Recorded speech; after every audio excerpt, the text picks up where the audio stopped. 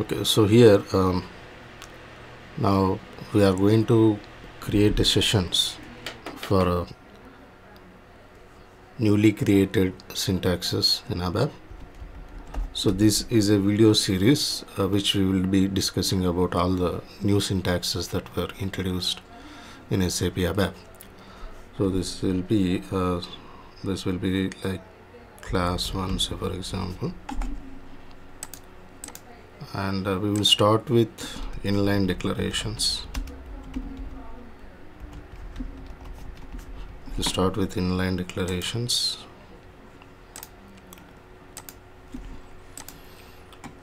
So let us try to differentiate the syntaxes of previous, before to 7.4 and now currently the 7.4 version. We'll discuss both of them. So for example, this is before 7.4 version. So before 7.4 version, say for example, if I want to declare any variable, so how we will do that? Say for example, data text which is of type string, or else let me give a variable name a which is of type string. So here a is a variable which is of type string, and if I want to pass any data into a, I can say a is equal to some 3 and I can print write a. So this is how we used to do before 7.4 version. So if I execute, I will get the required data. So this is before 7.4. Now what is the flexibility that we have in with 7.4 version? That is inline declaration. There is no need to, the main purpose of this 7.4 syntax or inline declaration is to reduce the coding line. So if I want to declare any variable, I can simply say data, in bracket I have to mention the variable name, and if I want to assign some text to it, directly I can hard code it here, right?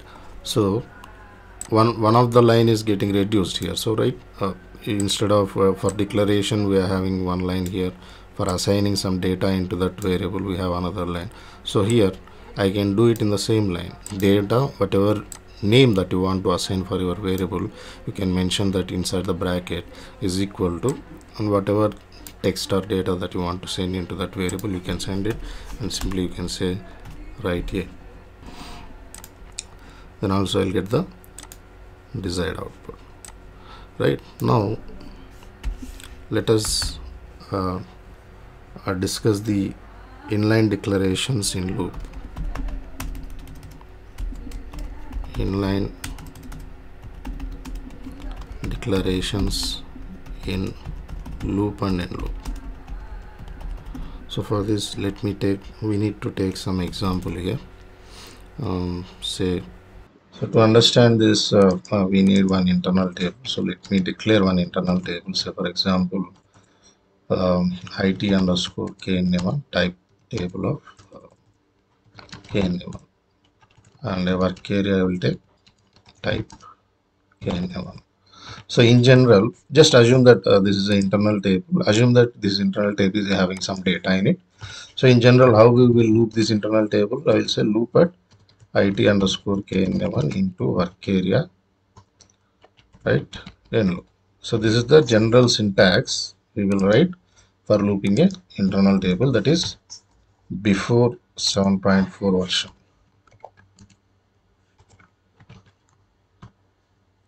So now what we can do is, with 7.4 version, we can inline declare this work area. I'll comment this.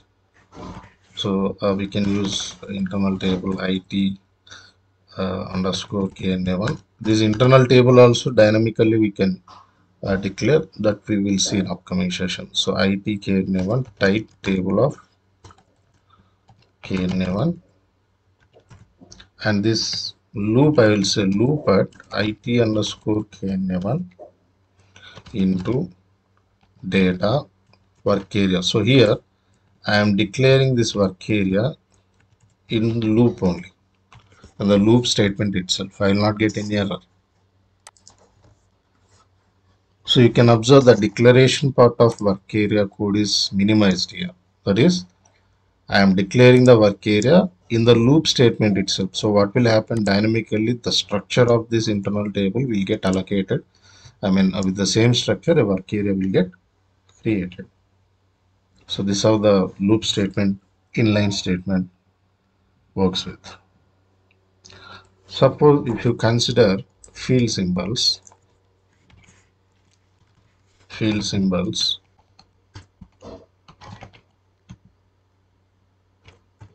so how you declare field symbol? I will say field symbol.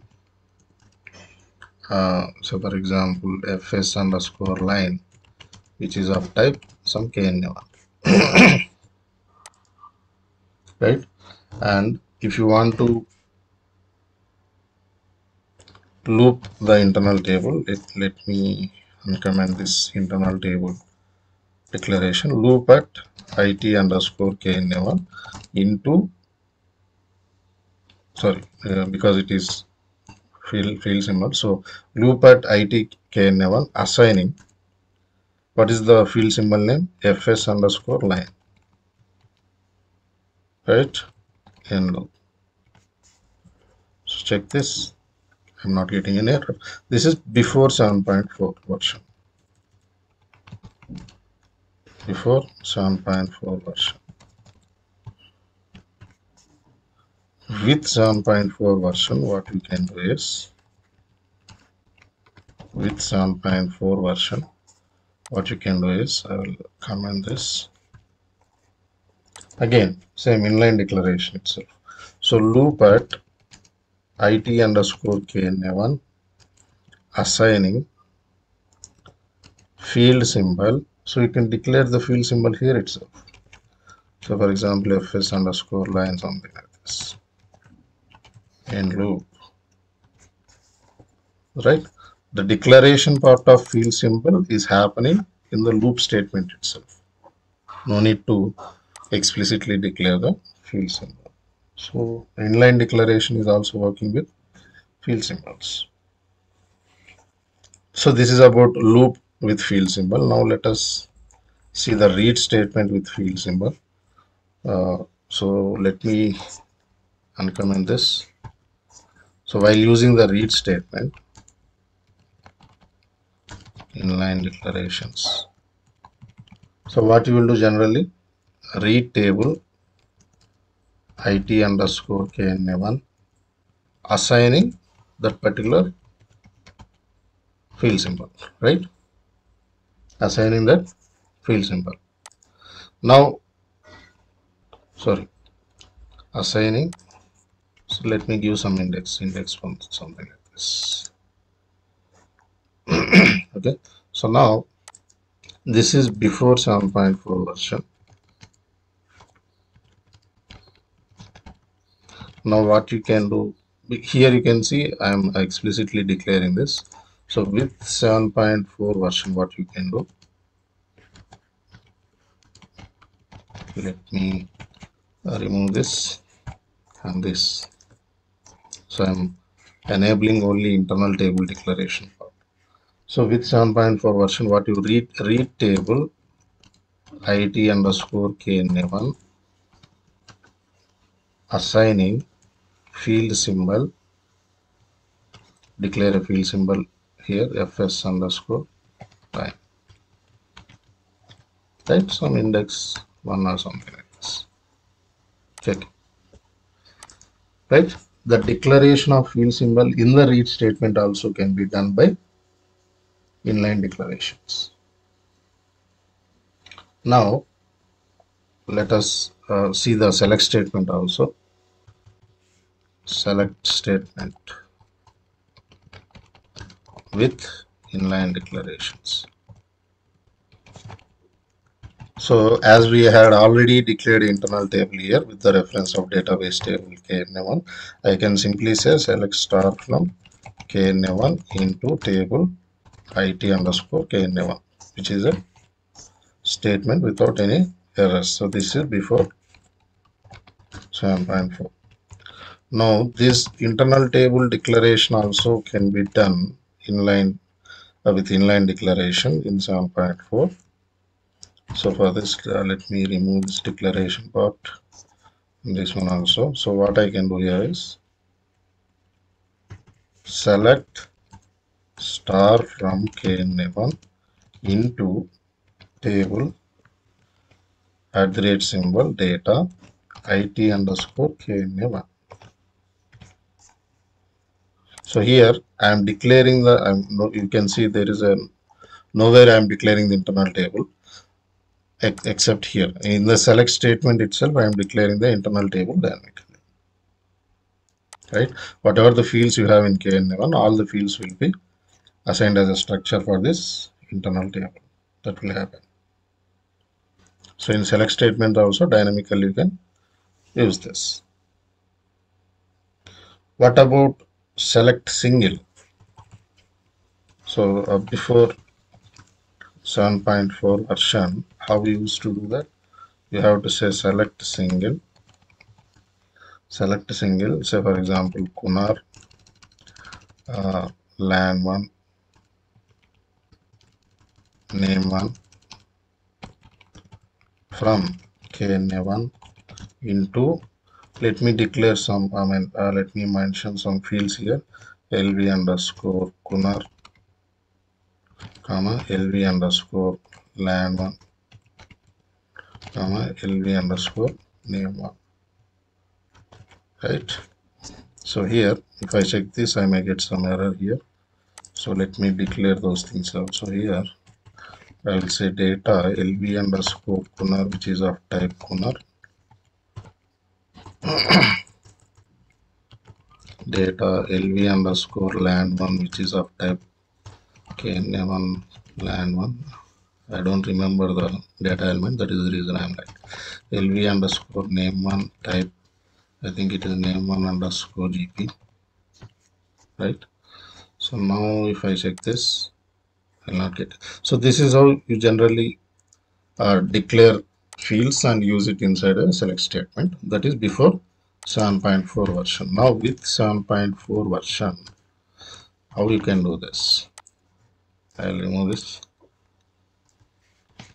Remove this. Now with 7.4 version, I can say like select single Kunar as, so for example, LV underscore Kunar, and sorry, right, and LAN 1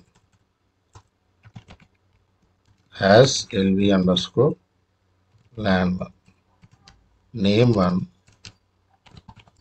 as LV underscore name 1, right, from KN1 into data. Let me give some structure name here. So for example, ls underscore KN1,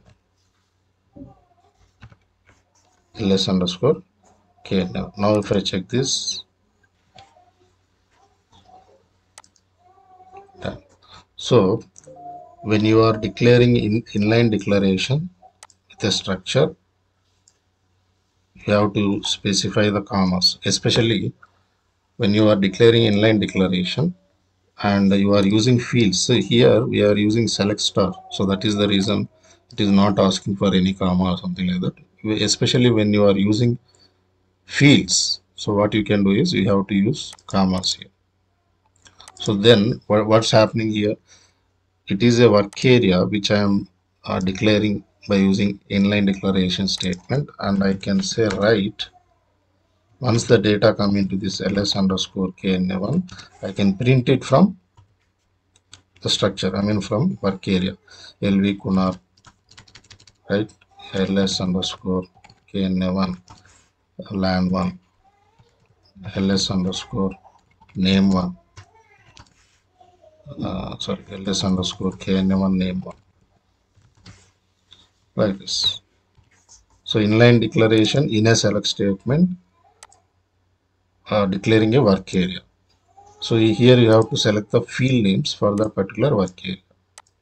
And don't forget to use commas, especially when you are using fields instead of select star, right? So what will happen?